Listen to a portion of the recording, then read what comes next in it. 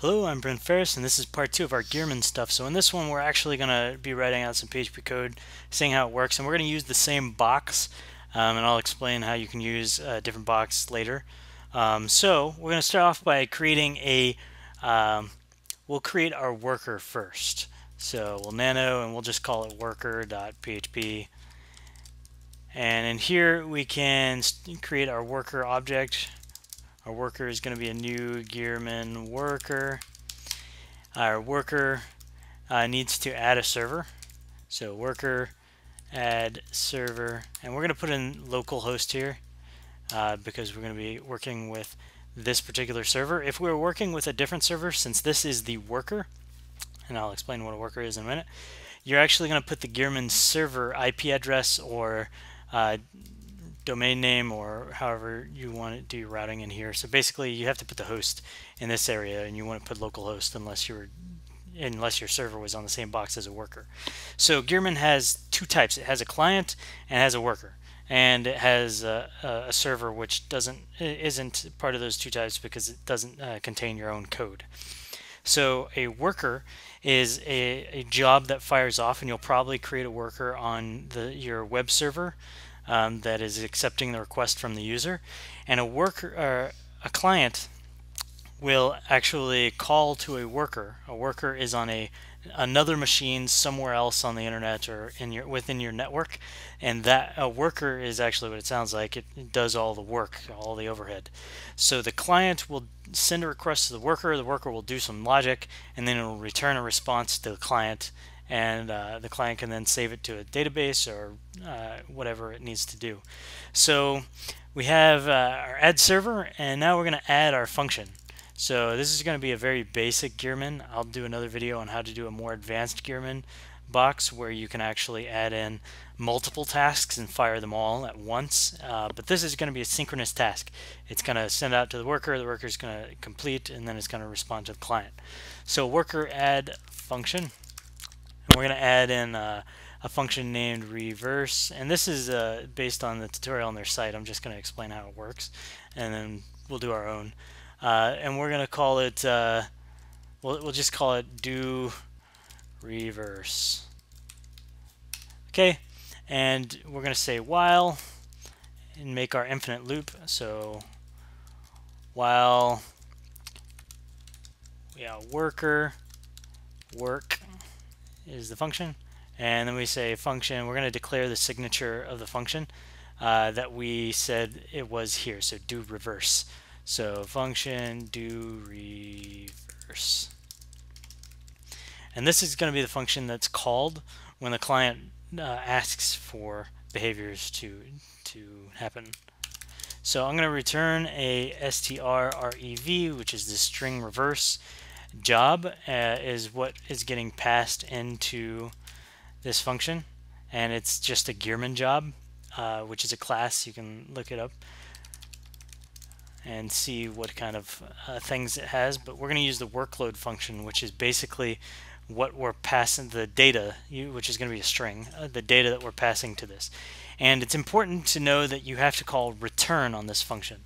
So basically the client's going to call this worker, and this worker is going to return this function call and what happens inside of there. So now that we have our client, now that we have our worker, let's create our client. We're going to say nano client.php, and in here we're just going to set up our client code. We're going to create a client is equal to a new Gearman client. We're going to do client add server, and since this client is on the same box as the server, we're not going to pass anything. That basically just assigns it to localhost. And then what we're going to do is we're just going to echo out client do, which is us saying do this on the worker. We're going to call reverse, which is the handle we gave it. We're going to look back at the worker for this. And we're going to pass in hello Monica. And that's our string that we're going to send over to it. Okay, and that's all we need to do.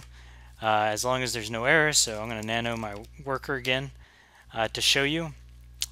we called do reverse as reverse. So this is the string that you're going to type into your client, and it's going to match to this function name, which we have here. So now, if all is working out well, I can start up a background job for the Gearman worker. So I'm going to do PHP Worker, put an ampersand at the end so that it starts up, and there's its process ID. It's running in the background of the server right now. And now I'll do PHP Client. And when I do that, you can see it reversed the string here, and again, I forgot a new line. So I'm going to nano my client. I'm going to add a new line.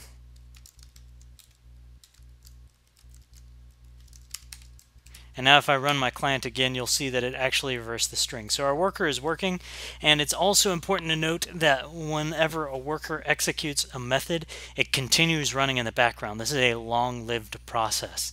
So if you have any problems, you should kill the worker. You can use this process ID to kill that worker if you want. And that's basically it. So that's how we can get this whole thing working on one server. And of course, like I said, what you're actually going to do is you're going to take this worker code and put it on another server or another box, and you're going to set the add server. By doing that, it's going to allow, whenever it calls that function, it actually registers itself with the Gearman server to let it know that it's a worker. So you don't have to do any extra work. There is one important note. You do have to open up port number 4730 in order on the server, on the Gearman server, because that is the port, that's its default port that it uses. So if you do not open that up and you set up a worker on another box, it won't be able to connect to Gearman and say that it's a worker. So it's going to just start the process and it's going to run forever or crash because it couldn't connect to the Gearman server. So that's how you could do some basic logic where you can fire off a client script and it'll shoot off to a worker. The worker will do a job and respond to the client. It's important to note that the client will be synchronous. So the client with that client script will stay alive until the worker is done. And the reason it's important to note that is because if you call client code within your web page is going to freeze until the worker is done loading. And that may be the behavior you want, which is completely okay because it's not eating up your server CPU since it offloaded the work on another server. But maybe you want to send the user to a different page saying, hey, your thing's being processed. We'll let you know when it's done, and then set up your other stuff in the background. So that's it for this video. We're going to get another test in the next video for how to do add task, which allows you to add multiple tasks.